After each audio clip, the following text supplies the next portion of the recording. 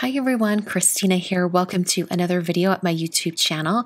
Today I'm going to talk you through the creation of this watercolor lettering piece. I made this for my friend Jennifer McGuire, whose birthday is today. So happy birthday, Jennifer. I wanted to create this phrase that she says all the time on her blog. I think she even has it trademarked. And I'm going to give it to her in person today, which will be really special. So I started out on my iPad, and this is a sped up process of what happened on my iPad when I was coming up with the lettering for this piece. And I did a lot of different layers and sketching and trying to figure out where I wanted those loops and swashes.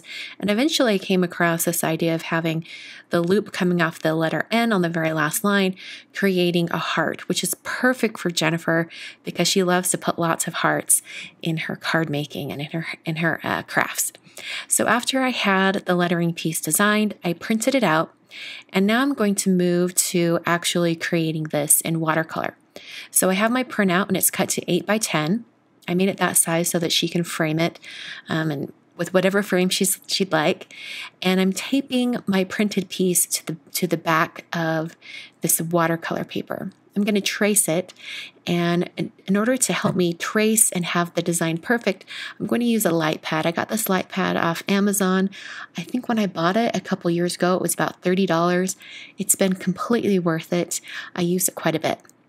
So what this does is the light underneath comes through and it makes it so I can see the design and I don't have to use any pencil marks on my actual watercolor paper.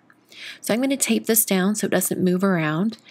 And then I'm going to take some drawing gum, and this is a liquid masking fluid. I'm going to use a tiny paintbrush, which I've prepped with a little bit of dish soap and water. That just helps protect the bristles.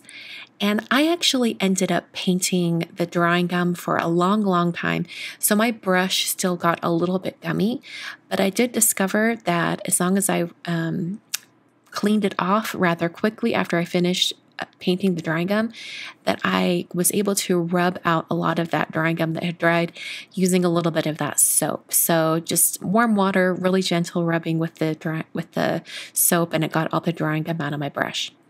So I think I spent about 25 minutes painting all of these letters. Wanted to be really precise, make sure I kept the same width of line as I painted all of these lines. So the drawing gum or the liquid masking fluid is going to create white areas on the watercolor paper so that I can paint over the top with different colors and the area underneath the drawing gum is preserved. So I let that dry completely, and then I took all the tape off so that I could take the printout from underneath. And then I taped it down to a hardboard. I'm going to add a lot of water to this, and so I want to make sure that as it dries flat. So I'm going to use my Mijello Mission Gold watercolors. This is my favorite watercolor palette. And I'm going to start out by putting a really nice thick coat of clean water over the top of this. Now, getting your paper wet is going to help the edges around this whole design stay really soft, and it's going to encourage the colors to really flow and blend with each other.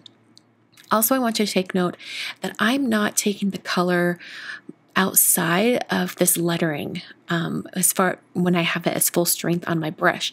I actually bring the color in mostly right on top of the lettering, and then I swished my brush in my bucket of water and then softened the edge going out. I really want to make sure that the color that's added is mostly right on top of the letters so that I have the opportunity to fade out the color past the edge of the letters.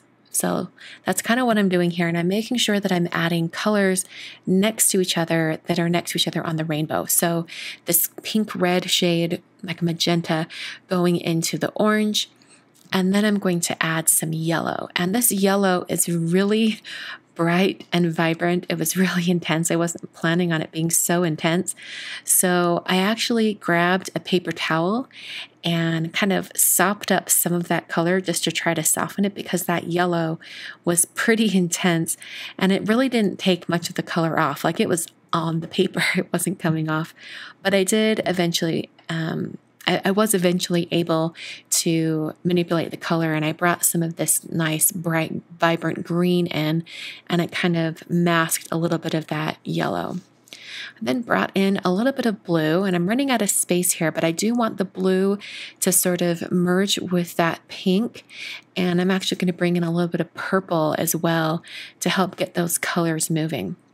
Now, in the very center where all of these colors meet, that is an opportunity for mud.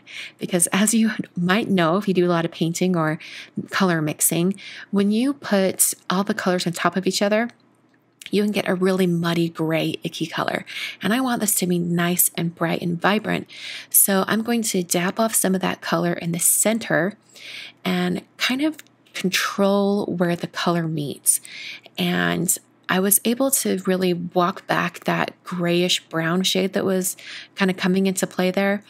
And I was also able to bring in a little bit of that pink color right in the center, because the yellow, orange, and purple, which were kind of around the center area, all of those colors blend well with pink. So that was a great way to kind of manipulate that area and make sure I didn't have a muddy mess there in the center. So now I'm just doing a little more dabbing of color, putting a little bit of water around the edges. I want to make sure that it fades off to a nice, very pale color.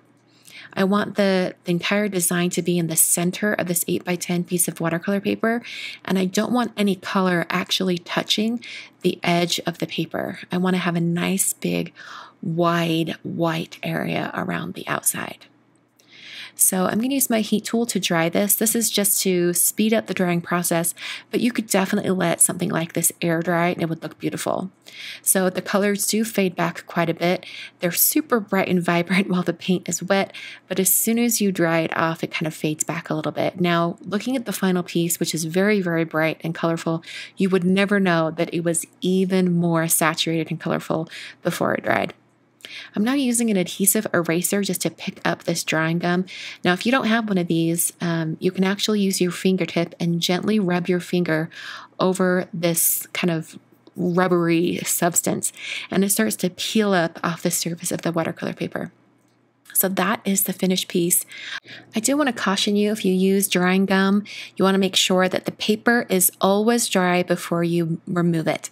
That really helps it come out and look absolutely perfect. So happy birthday, Jennifer. I love you. I can't wait to see you.